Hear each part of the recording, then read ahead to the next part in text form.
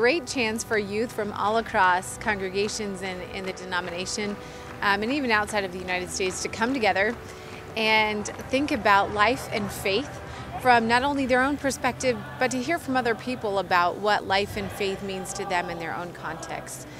To see that community happening and to see that strengthening of each other and lifting each other up, and that was really, really cool to see, and especially in worship when everyone's together and the Spirit's moving, and you definitely know God's present.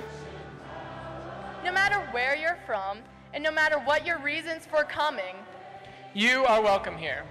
You are all welcome here. We're so glad that you came, and we can't wait to see what God has in store for all of you this week.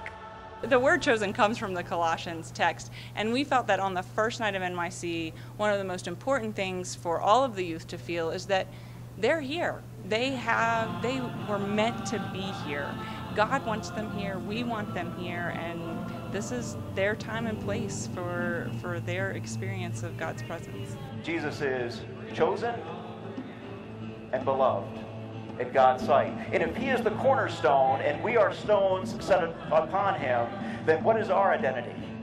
We are chosen and beloved.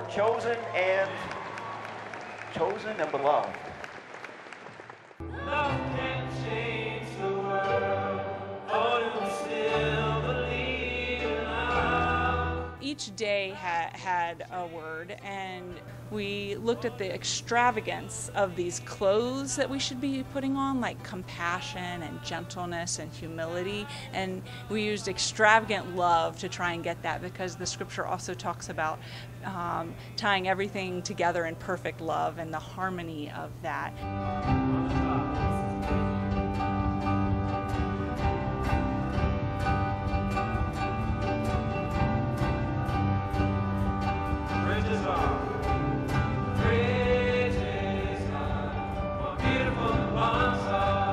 And we thank you for these gifts of supplies for cleanup buckets that will touch the lives of so many in times of crisis.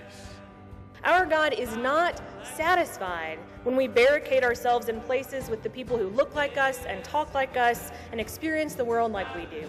May each of us be granted the kind of relationship with the Creator God that compels us to follow in the way of extravagant love and mercy, even at great risk, even across great divides. Jesus wants to make all things new in our lives. Jesus wants to invite us into situations that are going to make us uncomfortable, but it's going to set us free.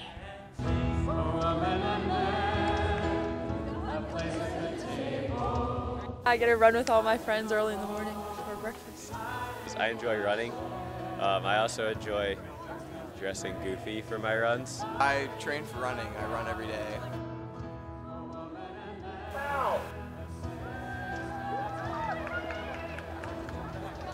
We've always done a 5K, and we thought, what way can we hype it up a little bit, make it a little more exciting, make it different? And so we thought of doing a theme run of some kind.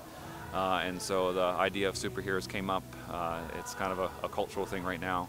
And so we decided to have a fun theme, and people did it. They dressed up, and looks like they're having a good time.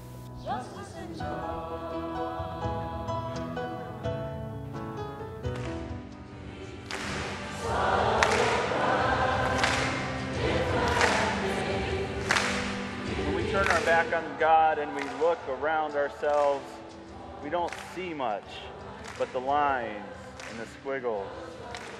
We fully kick off those shackles of sin, and we put on the humble, the forgiving, the sin-confessing, the compelling, life-changing love of God.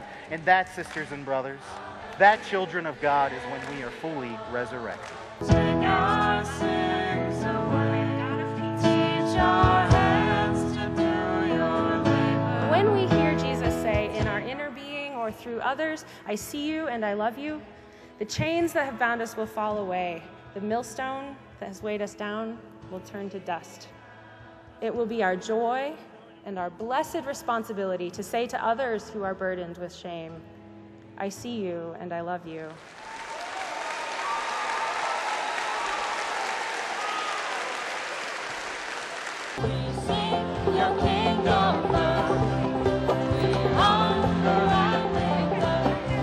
Service projects are amazing because it gets the kids active and it helps them to meet other people. I wanted to do a service project because I saw that I could hang out with kids, and I love hanging out with kids. It is wonderful because the staff, they get their workload taken off of them, and so that the youth get a first-hand experience on how to deal with kids, and it helps them get active as well. I think that service at NYC is important because it allows you to show the love of Christ to other people and really reach out to other people and make what you're taught in church, you bring it into the real world.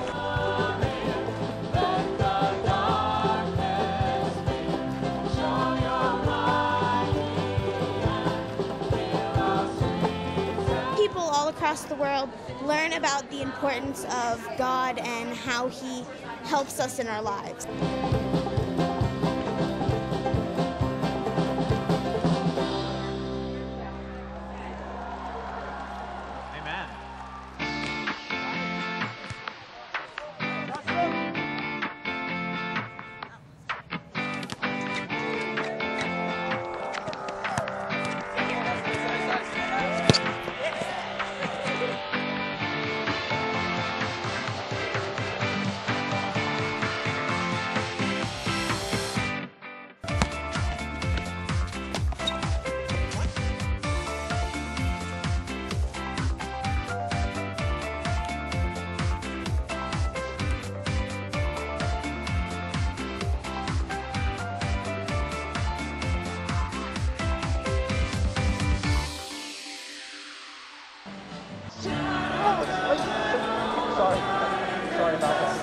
In a society where isolation seems to be increasing, this is a chance to come together and understand the breadth and depth of God's movement in the world. I would like to think that Jesus might stand here among us and ask, who is this? Who is this who stands against racism? Who knows that peacemaking is hard? Who refuses to listen to fear? Who stands against misogyny and sexism? Who stands up and says no to bullies? I pray that he would stand and look at us and say, ah, I know you. You're mine. The gospel of peace will flood this world. So where we see oceans of hatred and anger, may Jesus call us out onto the water, where the peace of God will stop any wave, any storm, any struggle that comes our way. Tonight, we anoint for true peace. We anoint one another with the hope and promise that the true peace of Christ might bind us together in common purpose for ministry in His name.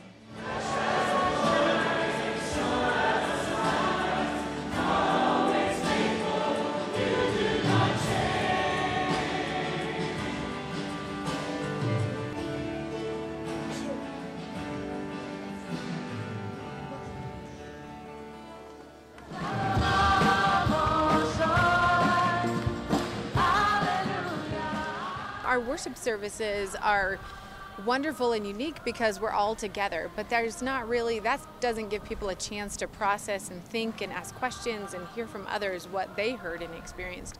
And so small groups really provide that chance for people to process what they've been experiencing. And then, you know, people also do that processing with their own youth group, but again, it's a little bit different lens when you do it with folks who you're just learning to know in this context. So we got to sit down and actually talk together and discuss what happened and what happened during the last 24 hours. The small group was very interesting because we got to take every point of view of every speaker that spoke and talk about it in each people's perspective and ideas that they got.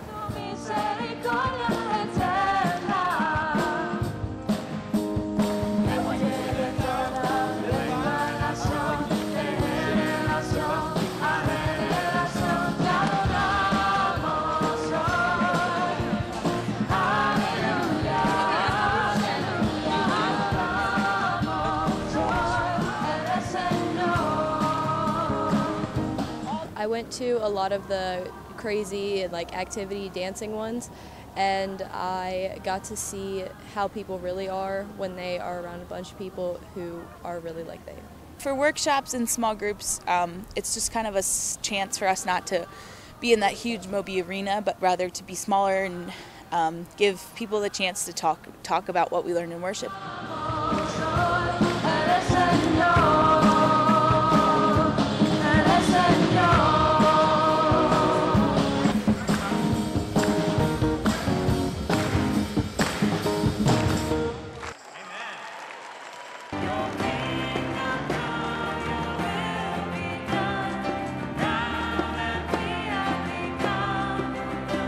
We love the Rocky Mountains. Everyone who comes here, you know, hiking in the Rockies is certainly a highlight. A lot of fun going up and seeing all the rocks, and like the part where it was like all open, you could see like the background of all the mountains. It was really good.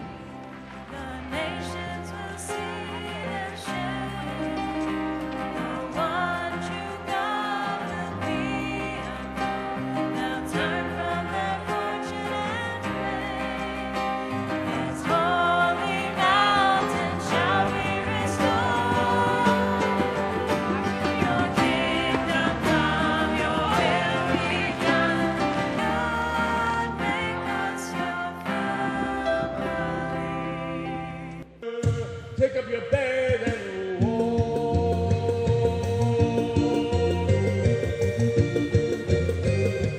1, 2, 3. Rise up, that place from your bedside. Rise up and let me take your hand. Rise up and we'll walk the road together. Because we love me and I will help you.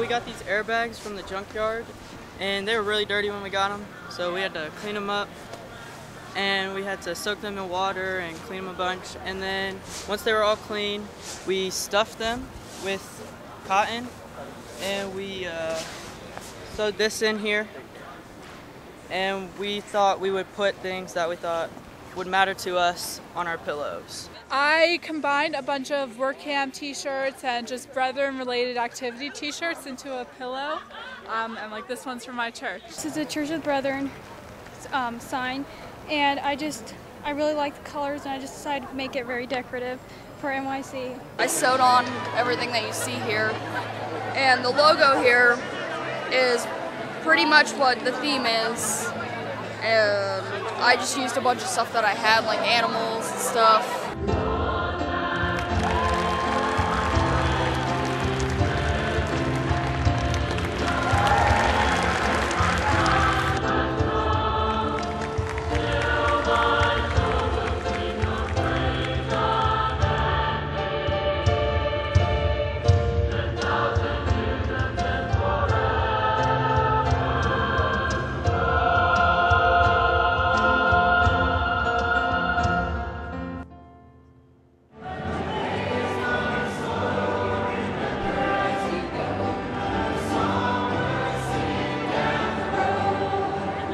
Music plays a critical part at NYC, and that started for me when I was a youth and has come through.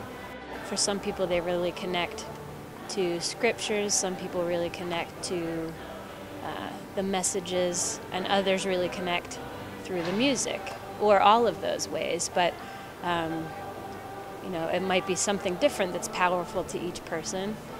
And it's nice when people, to be part of something that can allow people to connect to God and really connect to the experience. And music, it's the voices together, so I think it helps build that feeling of community and the group unity while people are here, to the point where they get excited to go back and share that music in their congregations, at their camps, wherever they're going, where they might be singing and playing music.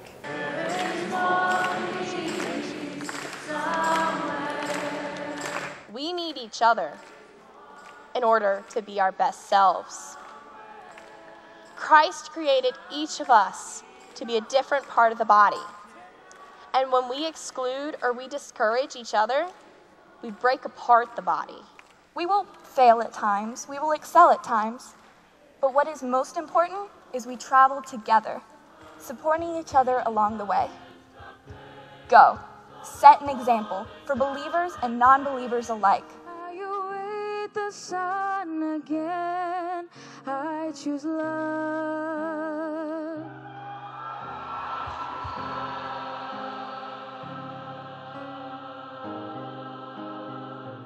Teach us how to have compassion, take our sins away. Let's learn to love one another by washing feet.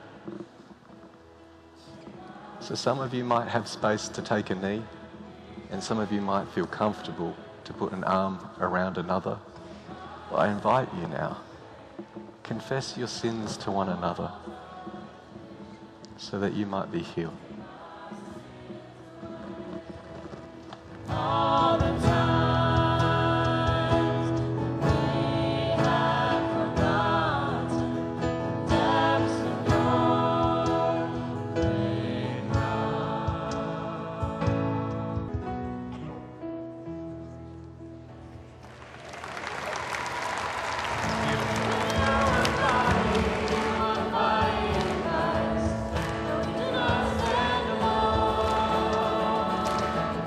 We have the gift of God's love and companionship and forgiveness available to us 24/7.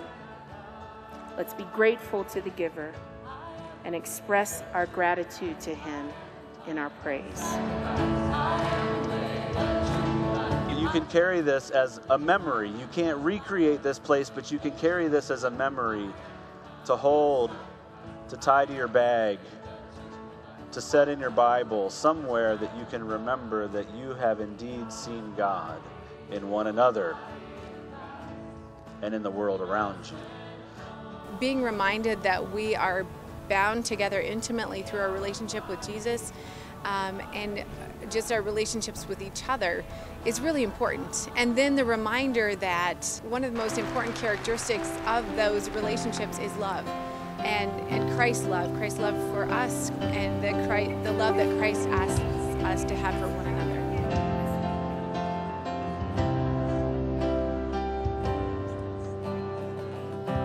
Together, clothed in Christ, chosen as partners in this new life, where truth is revealed, lies stripped away.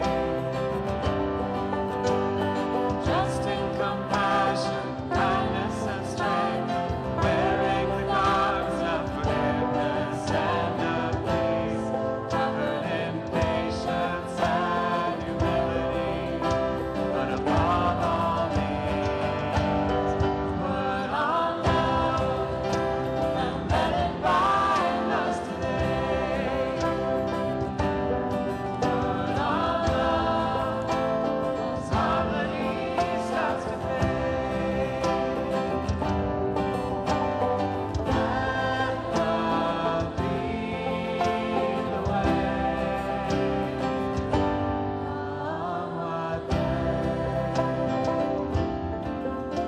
NYC was like truly life-changing. I feel like it bettered me as a person in like all areas of myself. I got to meet so many new people and make so many new friends, and I even met someone from India, which was really a great experience. He's an amazing guy, and the whole group that I was with was amazing. I never would have thought that I could come to something like this and just feel comfortable and loved by every single person that I just walk by on the streets. It's something I will never forget. It's cool just to have like 1,500 kids that all have the same thing in common, which is everybody wants to grow closer to Jesus. It helped me move closer to my faith, and just everybody here worshiping God and all being in the same area was really moving for me. NYC was a reunion with my friends from 6 years ago because we moved away from them and away from Church of the Brethren, but it was nice to reunite with them. I like the speakers. I liked small groups and just kind of being in a place where everybody has this common ground of like we're all brethren and we all want to learn about Jesus in the way that how these speakers are telling us.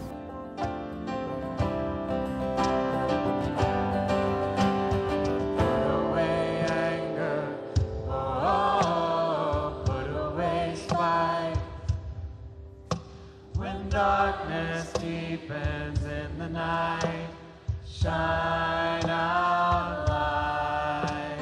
Put away violence, cast all greed aside.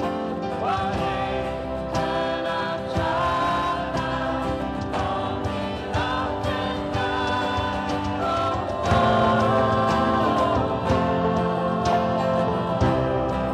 I learned definitely a lot about God and about myself. And I really want to share this with my country. Everyone here was really welcoming and it was just a great time. It was just like this amazing thing that helped me grow closer to God and like meet new people from everywhere and get everyone's perspective on things. I think I'm going to go home and I'm going to be more loving towards people that I might not have loved before. I'm going to try to be more active in my community. This was a beautiful, great experience. I am so excited to go back to Miami and spread love and peace to everyone and teach our family and friends what we learned. I just hope that they take away that they're loved and that they're part of this community that's bound together, and that even though this was only a week, that the things that they learn can be taken into their daily lives and into their schools and into their churches.